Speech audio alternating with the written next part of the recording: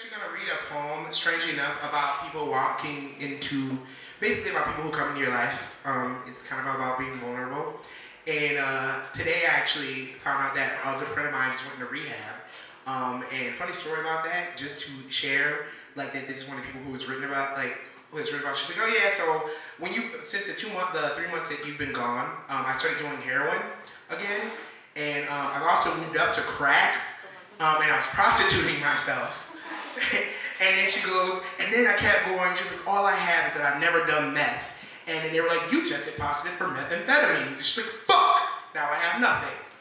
Because that was the biggest accomplishment she had, was not doing meth. So yeah, that's just about the people that this is kind of pointing towards. And now my phone has locked because I haven't, okay, all right, I'm ready now. You know, for once, I just like to sleep with my doors unlocked. There was a time when I would just let any guest in my domain come in from the cold with dirty shoes and destroy my nice clean floors. And when they would leave, which they would always leave, I'd get back on my hands and knees and scrub in soft circles until my knuckles bled.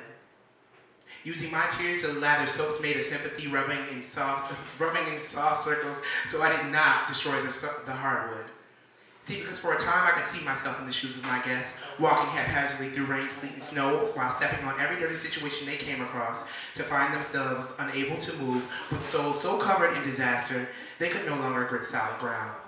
And that's when they would enter, walking throughout the halls of my space, and walking through the halls of my space, I have to live in, tracking all the muck they've gained in travels, telling me how they couldn't stand how dirty their shoes were, but never once gave a mention to cleaning them. And when their souls were cleansed on my clean floors, they suddenly had somewhere better to be, somewhere else to walk, somewhere where the floors got their shoes even dirtier, but no one in those houses bothered to walk barefoot. So it really didn't matter. So I started locking my doors and I installed a doorbell, and every time the bell would ring, I started pacing impatiently, waiting to see if this might be someone who would stay, if it could be someone I could get to at least take their shoes off, and sure enough, I eagerly rushed to the door and open, and I'll find more of the same people with dirty shoes, and without hesitation, I invite them in because I know it's cold outside, and even if I put locks on my door, that wouldn't stop me from letting out the ones that rain. And sure enough, after every visit, they left my floors dirty. So I removed the doorbell, and I put so many bolts on the locks that no one would enter without my forethought. And again, the cold comes. And this time, they come knocking, and again, I would let them in. I would have dirty floors, and again, they would leave. I would have to relock my door, saying to myself that this would be the last time I would let anyone else in. Until one day, I found myself scrambling to unlock doors to more of the unrelenting cold. And no one on the other side. That's when I realized my house had only been worn by the problematic pacing of those strangers with dirty shoes.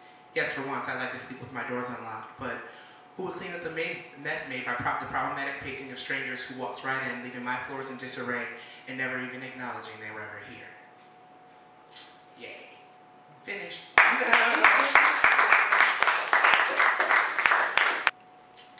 Next time, I want to come prepared, because you're gonna probably pressure me to, yep, that's what's gonna happen. This one's called Potential for Allies. It has a name, yay. And when I was really feeling it, I remember asking questions on the slide, like, when we're 40, how old will our kids be?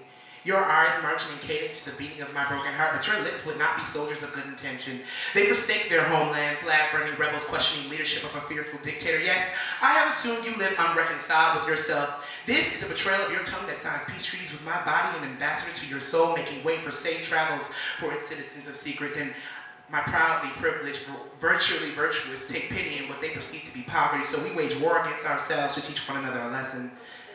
I sit planning impatient occupations of the world's leading to your resources. I invade villages settled by your insecurities, hunting down anything I see fit to be a threat to my well-being, and I will use it against you. I'll promote internal propaganda saying that it was for the good of my foundation and the events that will lead to the building of yours. I believe my lies. If you can tell yourself that we cannot be allies, allocating resources in synchronicity, creating an axis of power, then I will destroy you. And I will not apologize for what I've damaged. For you started this. When you came to me for aid, I provided you with weapons to fight through life, and in my misguided attempts to calm your fears, I made you a menace. You used what I gave you against me. All inside me live in terror of every new ambassador and of every new potential ally.